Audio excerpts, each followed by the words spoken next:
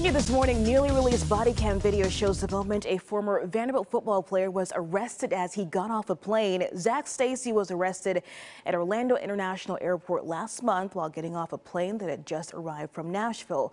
Police in Oakland, Florida say officers have responded to domestic incidents involving Stacy twice in the last 3 months. Stacy's arrest came after the release of surveillance video that appeared to show him hitting a woman and throwing her into a television.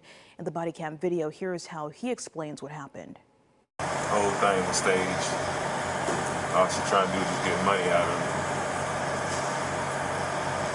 She got a reaction out of me. She knew I was down. She knew I was going through anxiety, depression. She knew I was trying to close this gap that's between me and my son, and she's just upset that she got caught, and she's upset I'm not taking care of her like she expected.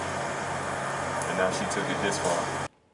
Stacy is currently out on bond after being charged with aggravated battery and criminal mischief.